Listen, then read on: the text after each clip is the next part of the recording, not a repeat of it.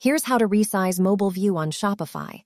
It's quite easy and simple to do, but make sure to watch the full video so you don't miss out on any important steps. So first of all, go to your store here. We have to go on the I button here. When you click on that, you're actually going to show the view for your site. So once you're there, you just want to click on Edit Homepage, which is on the right bottom side of the screen, and the next window will look like this. So what we want to look for is the icon that's actually going to look like a computer. So just click on that, and from here you want to click on Mobile, and from here it's actually going to show our mobile view on our page. So you get Edit the Images here. For example, we have the image banner here, so if you're wondering why your image doesn't look as pleasing as they could, we have to actually just change the image banner that we have here.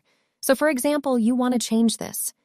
Actually, it looks like a square, but we could actually translate this to our editing software. So if you have Photoshop, or if you could use Canva, for example, which is like a free software that you could use, you just need to sign up for Canva. So here, just log into Canva and just create a design. So instead of choosing one of the suggested here, you just click on the custom size, and you want to input 1024 on width and height, and just click on Create New Design from here in this new design.